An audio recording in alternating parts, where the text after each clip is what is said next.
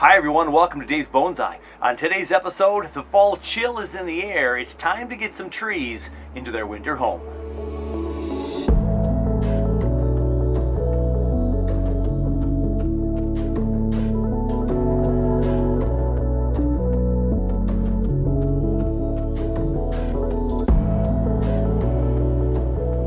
I'm in the cabin cold frame. The windows have been on for a while. The door has been off because we've had such glorious weather and no trees are in here. Today I walked in here and checked everything out.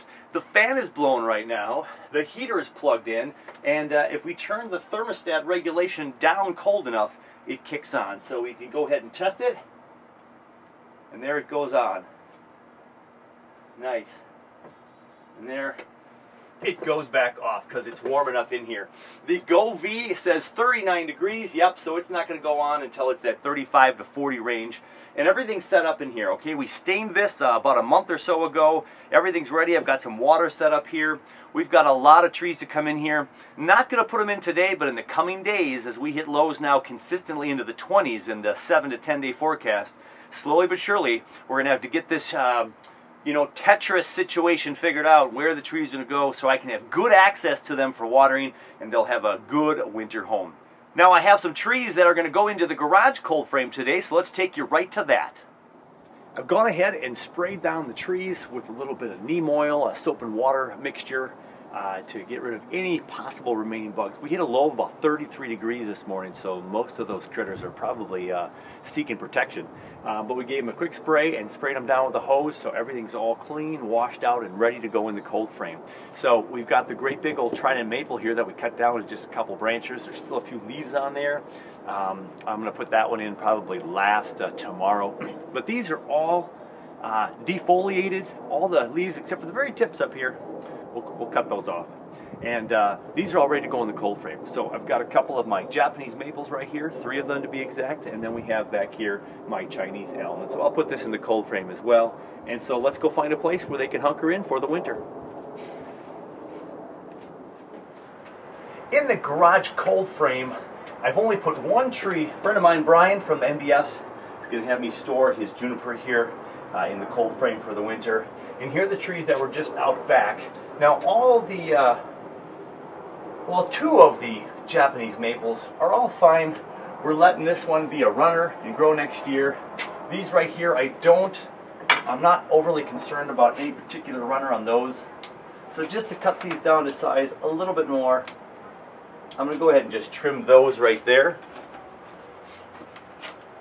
And this one has a weird direction on it, so let's get rid of that one. So just a little bit of final pruning on the Japanese maples, and they're going to sit here. Now I don't know what trees will be in this cold frame quite yet for total trees and positioning. But we have plenty of room right now. We've got down here all my watering containers down here. There's all my rainwater collected here. I've got the bottom shelf if I need it. This middle shelf here, and this last one here though, that I wanted to just go ahead and do a little bit of trimming on is the Chinese elm.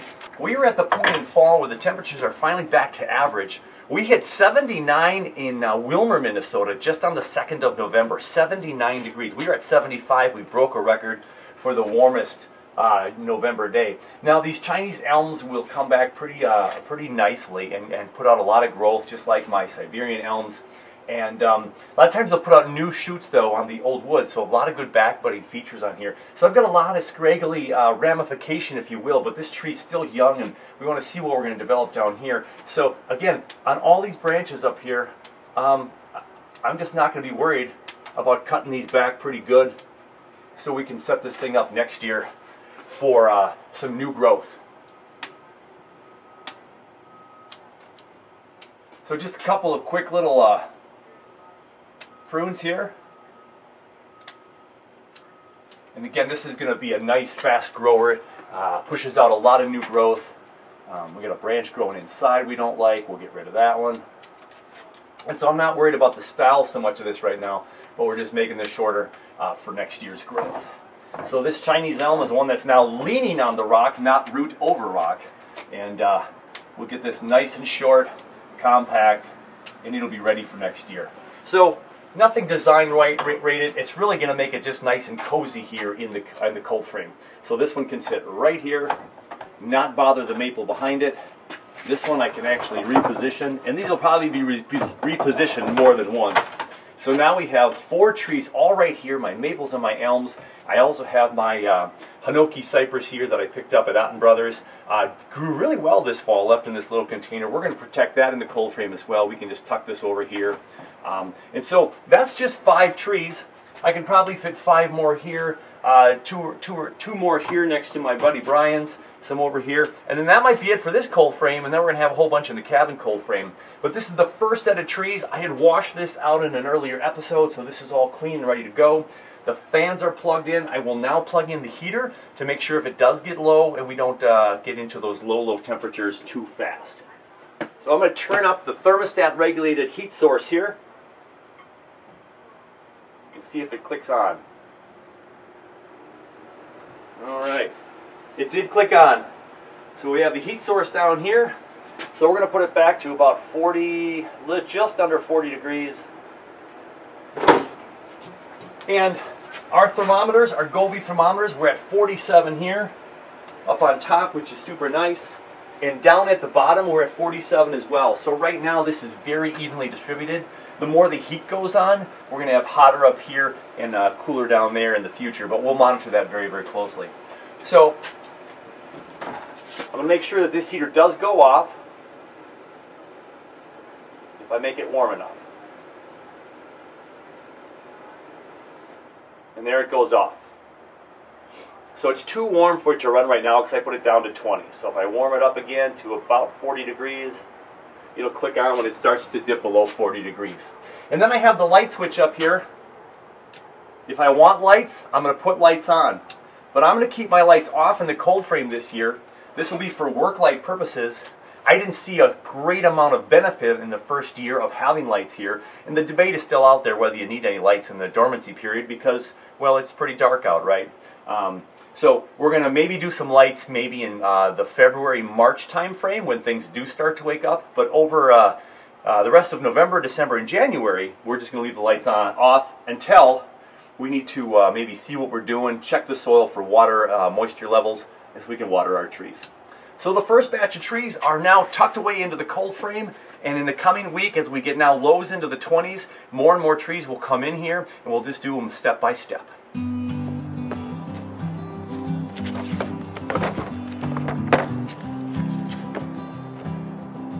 Now with the door on, inside the cabin cold frame will be nice and regulated. The heat probably won't go off until maybe tonight, into tomorrow morning, or this coming week when we have temps that are going to hit those maybe even lower 20s. So everything in there, regulation the key. We don't want the high highs or the low lows. The Japanese maple here, we'll let it sit out here tomorrow. There's going to be some sun and 50 degrees. You know, one more day won't hurt it, but I'll probably put it in on Sunday. Maybe Monday or Tuesday, and it'll be in here for the rest of the season. And then we'll start taking some of those other trees from the garden and getting them in here one by one. So I got the Chinese, or rather the Japanese maples and that elm tree into the cabin cold frame, and upon walking around my yard, I remembered there was a couple smaller trees that I had to take care of as well. So let's check into that. I'm back out at the temporary workbench site. This is going to go in the garage at some point. This came out of the plant room. It's the bare exposed wood that could get more mold on it, so we're trying to keep the house healthier. So here's my little $50 challenge tree, the little cumulus puff tree. And that is going to go into the cold frame because of its size. And we'll put that in there next. I'm just going to leave it alone right there. I don't know if I'll trim any of that or not today. And then I have these 2 cuttings from my Shimpaku junipers. And I have a little bit of copper wire for this guy. And we're going to give it a little bit of a young whip twist around, right? It's super young. We're going to be able to manipulate this guy and move it around. So I'm going to go ahead and give this a little twirl around the tree here.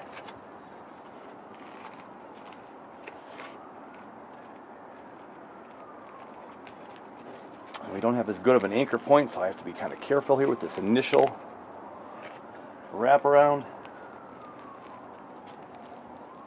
There you go. I'm going to try to get in between some of these branches right here. So this is just a 2-year cutting from Shumpaku juniper. I've kept it alive. We got some roots on there. We saw it earlier in the year. And so we're going to go ahead and give this a little bit of a bend. And then we're going to bend it this way. And then we're going to bring it around this way.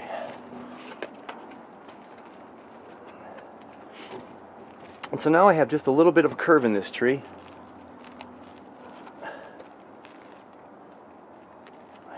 And a little bit of twist action. And just so it's not a straight tree. And so now that one's ready to go in the cold frame. Just a little bit of help in making this thing twist around. So 2 down. And this one's super skinny and little. I think this copper wire will be a little too stiff. I can move this aluminum a little bit better, although it's thicker. I don't know, this will be a horse apiece, I think. Kind of tricky when you have very little tree, not a lot of roots established. But I do have roots in here. I saw these earlier in the year, so I know there's roots there. We're trying to preserve as much of the structure of the tree as we can with these young new growths. And then we can put this top part in nice and loose. And there we have just a little bit of wire there to just give it a little bit of momentum. Again, one way versus the other.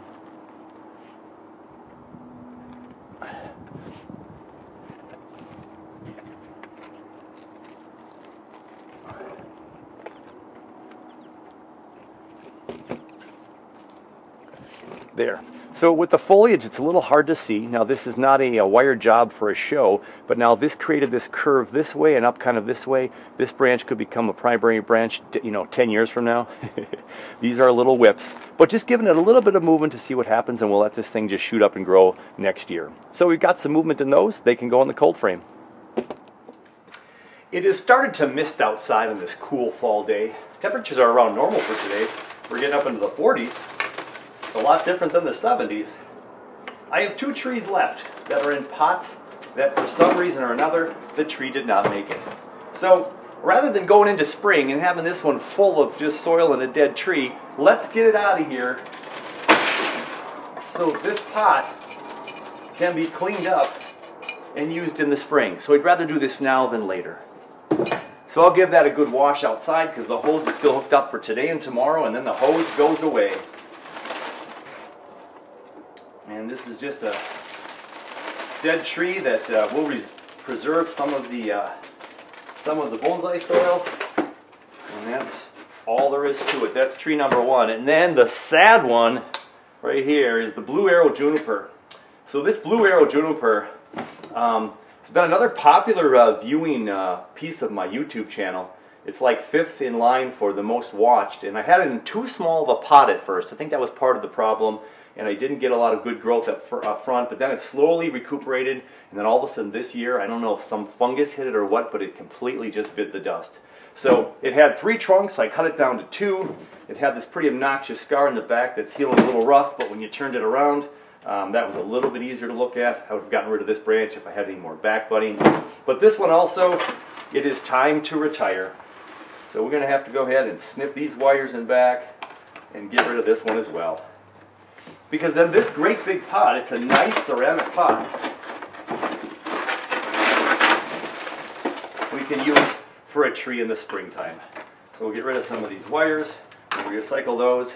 And though it had a pretty decent 360-degree root base down here, a little weak on this one side, it just didn't make it. So, not sure why. We live and we learn, and we practice and we keep practicing. And there's another nice big pot, big sturdy ceramic pot that we can use for a really nice tree next year.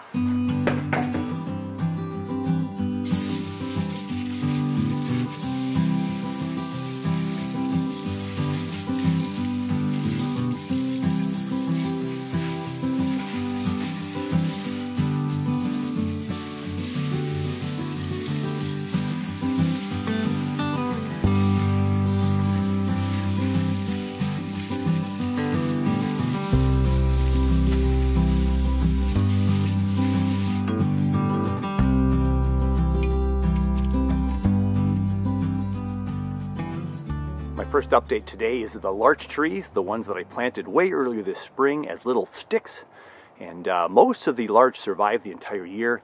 I did sell a lot of the trees to many of the new members that were looking for a new tree to work on.